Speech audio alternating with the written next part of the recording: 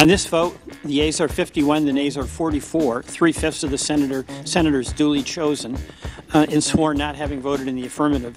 The motion upon reconsideration is not agreed to.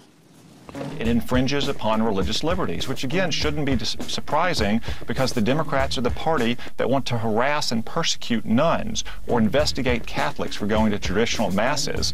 That's why we oppose that bill and will continue to oppose it.